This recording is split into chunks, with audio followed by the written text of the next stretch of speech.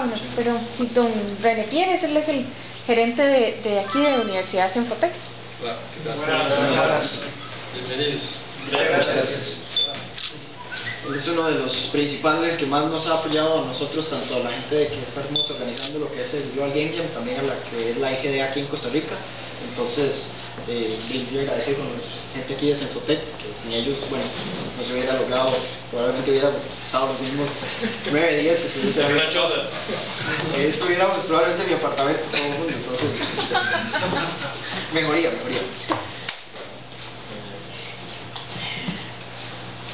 Primero que nada, darles una gran bienvenida a todos. Muchas gracias de verdad por venir.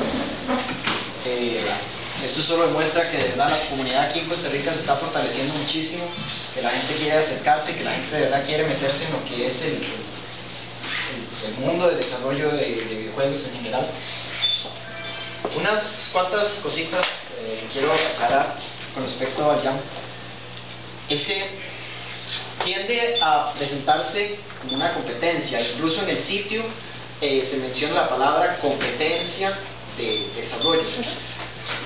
Quiero que quede claro que no estamos compitiendo, porque cuando empezamos a competir quiere decir que mi juego o el juego de ustedes o el juego del vecino o el juego de quien sea es mejor que el juego de alguien más. Aquí no venimos a criticar la creatividad de cada persona, aquí lo que venimos es, primero que nada, a aprender pues cosas nuevas, aprender a conocer más a la comunidad y pues a retarnos un poco a nosotros mismos, a salirnos un poco de nuestra zona de confort y poder decir, ok, no estoy en mi zona de confort, voy a trabajar diferente, voy a hacer las cosas diferentes, voy a ponerle ganas a algo a lo que no estoy acostumbrado normalmente, para poder así invitar a que aflore un poco más la creatividad. Acá, justamente después del lounge, siguiendo aquí hacia la derecha y luego hacia la izquierda, al fondo del pasillo, ahí vamos a tener otra aula. Esa también está acondicionada para que tiene varios pupitres, para que el que quiera puede ir a trabajar ahí. Esa es la zona que estamos designando también para que la gente vaya a dormir. Entonces, si alguno trabajo sleeping, cobijas o lo que sea, ahí lo podemos ubicar. Si quieren guardar alguna cosa también, quisieran guardar un bolso o algo, me avisan, ahí los podemos ubicar, yo se los guardo, ustedes nada más me dicen qué es, los ubicamos y espero que lo disfruten muchísimo todos, que la pasen excelente y que ojalá esta experiencia sea tan buena como la que nosotros tuvimos el año pasado, porque yo creo que una de las razones por la que hay tanta gente este año es porque la gente que estuvo el año pasado habló bien del evento y la pasó, la verdad, la pasó muy bien. Salieron muy buenos proyectos y espero que este año salgan pues mejores proyectos. Sin más preámbulos, los voy a poner el keynote de este año y luego vamos con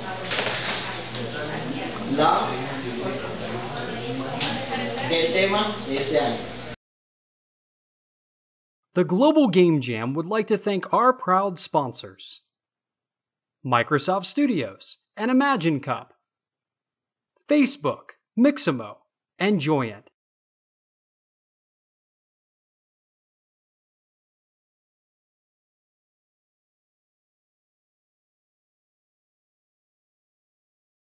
You're a college hire and you're kind of a newbie, but they completely are willing to treat you like an old hand. The way I kind of see it is I'm exactly where I want to be like 5 years into my career, which is kind of scary because I thought I would have had 5 years experience 5 years into my career, but it has been an absolutely amazing experience.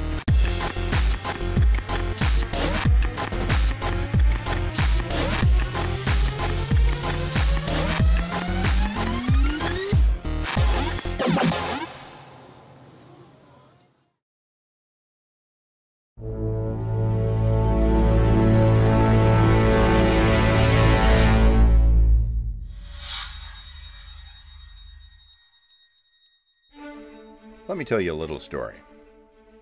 In June of 2008, on a tiny island in the middle of the Baltic called Gotland, two strangers shared a similar passion. As the time passed, their passion developed into an idea. It was an idea that could inspire innovation through experimentation, an idea that could connect game developers far and wide, and an idea that could inspire a movement. And so it began. Susan Gold returned to the United States to seek help from the most experienced and talented individuals she knew. Gorm Lai returned to Denmark, where he mobilized his already established Nordic Game Jam.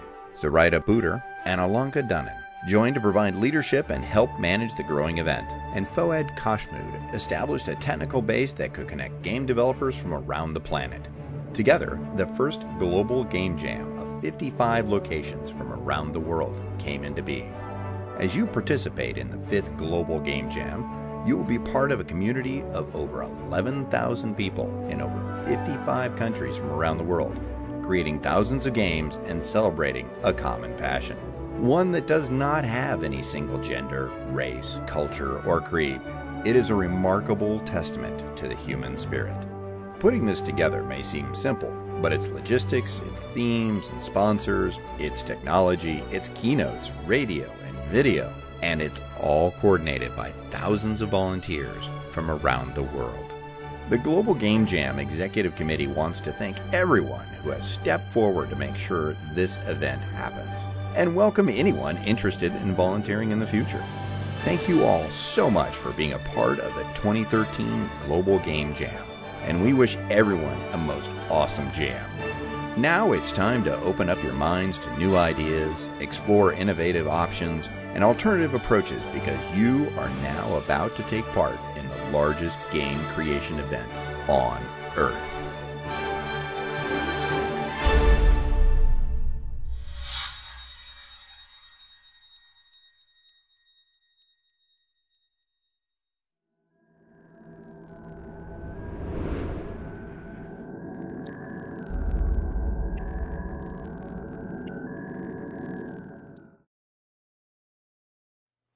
Well, hello. If you're watching this video, you've probably decided to be part of the 2013 Global Game Jam, so good on you. My name is Aaron Robinson, and hopefully I can give you some encouragement before we get started. I'm not an expert on the subject by any means, but I have been making independent games for 8 years, which is a little bit like game jamming on endless mode. This really is a global game jam, with more than 50 countries participating this year. They say almost 10,000 people will be involved. And good for you for sacrificing a few whole days to help shape the future of video games. And I do mean sacrificing. After all, it's the weekend. Surely there's some kind of sports thing on. Or maybe sports were never really your thing. But no matter where you come from, I think everybody has something to gain by participating in something like this.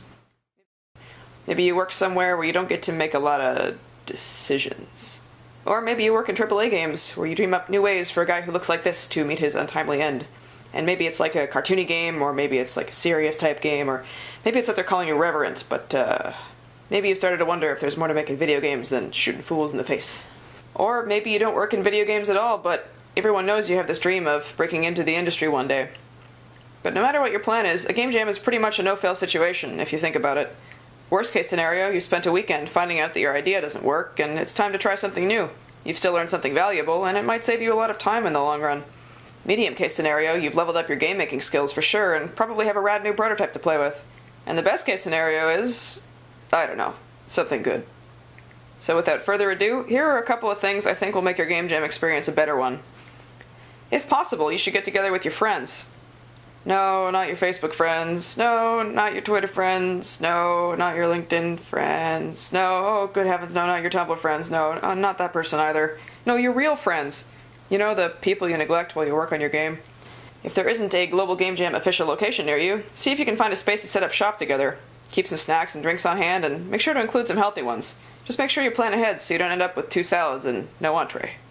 It's a good idea to spend a few minutes at the beginning forming a plan. Even if you end up deviating a great deal from your original idea, a plan gives you a framework to build on. Just ask former US President and known planner Dwight D. Eisenhower. Don't just make a simpler version of a game that you like. Instead, try a small game that explores a dynamic that interests you. If you get stuck, you can always ask your friends or the internet for help, and if you spend more than half an hour trying to make an idea work, it might be time to simplify. Don't give up just because things don't work out the way you expect the first time. You might be onto something good. Speaking of art, remember that an awesome character design isn't worth as much as a crappy but finished sprite sheet. And if you think you're up for it, try something that no one's ever tried before. Pull ideas from anywhere. Foreign movies, favorite books, outsider art, old matchboxes, weird frogs, soup recipes, and childhood fears. Now's your chance. You can even mix and match from your favorite game genres. Maybe you'll stumble upon something awesome. Whether we like it or not, games are already changing the way we interact in ordinary, everyday situations. Like, say, a fancy dinner. Whether or not games make us more social or less social, you and I actually get a say in how that happens. And if you get absolutely nothing else out of your experience, I really hope that you have fun. I mean, if you look at this graph from the most recent Ludum Dare competition, pretty much everybody said they had fun. All the people in green and yellow answered yes or mostly yes. And, incidentally, if you need a graph to convince you to have fun, you'll probably fit right in.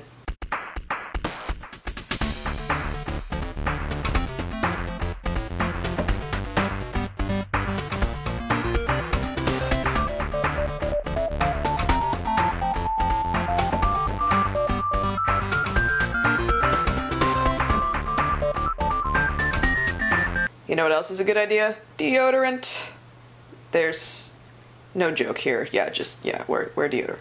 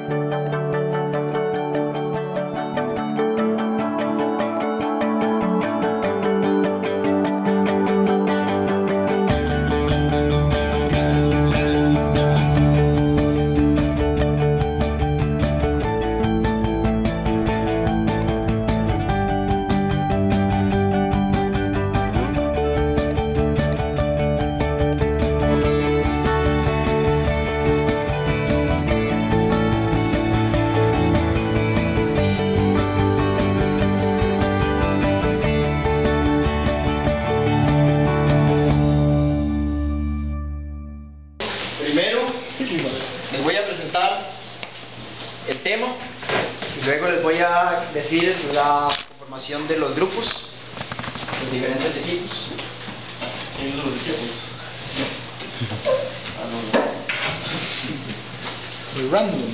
Los equipos están conformados de forma que todos los equipos tienen un artista, y tienen un programador y tienen mínimo una persona, ya sea el artista o el programador, que tiene experiencia previa desarrollando juegos en algún tipo de proyecto,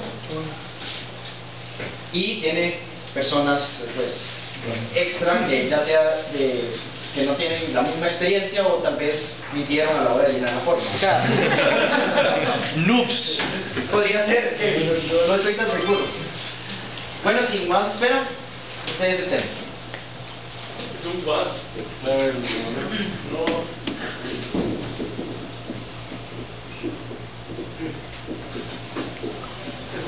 Corazón.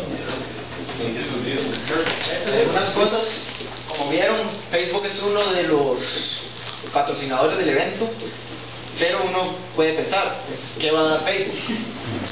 ¿Qué podría dar Facebook? Acceso a Facebook. A esto. No tenemos acceso. No, Facebook va a dar trabajo. ¿Qué? Facebook va a dar trabajo. Va a dar trabajo exclusivamente a personas que participaron en el Global Game Jam. Ellos van a corroborar directamente con los links a los juegos a los que ustedes hagan. Entonces van a tener una sección de trabajo en Facebook exclusivamente para la gente que participó acá. Entonces, están compitiendo contra mucha gente, pero... Ah, no era competencia. Pero está en los trabajos. Por otro lado, también hay licencias de Unity profesional. Son unas licencias especiales que vienen con Unity para iOS y Android y Flash, si no me equivoco, que duran todo el fin de semana. Se rifan entre todos los participantes. No, duran este fin de semana, todo el mundo las puede usar. Ah, qué bien. Tengo licencias para lo que es Game Maker Studio y Game Maker Profesional. Si alguno desea usar Game Maker, también nos regalaron licencias para este fin de semana. Por otro lado, también tenemos para alguna de las personas, al final vamos a estar rifando un cupón por $70 para GitHub, por si alguno está interesado en seguir su proyecto, alguno de los equipos está interesado en seguir su proyecto y postearlo en GitHub. Y tenemos una licencia de Mixamo, que ahora después les puedo poner un video para que les explique más o menos qué hace Mixamo, que también lo podemos usar todo el sitio. ¿Qué más? Corona también está dando 3 meses de profesional gratis. Ustedes tienen que indicar nada más si quieren trabajar en iOS o en Android. Ahorita les mando las instrucciones de todas estas cosas para poder obtener, ya sea si quieren la licencia o lo que quieran. Ahorita les mando todas las cuestiones. ¿Y qué más hace falta? Microsoft Studios. No, es lo que están dando es la invitación para Para el Magic. el Imagine Cup. Y para participar hay que hacer algo para Windows Phone, ¿no? No, Algo así. usted puede hacer lo que usted guste para ir. Para el Magic. ¿Cómo? Ah, pero ya, ¿qué te pasó de Magic plataforma? El Imagine Cup el Imagine Cup lo que revisa es la creatividad. No plataforma.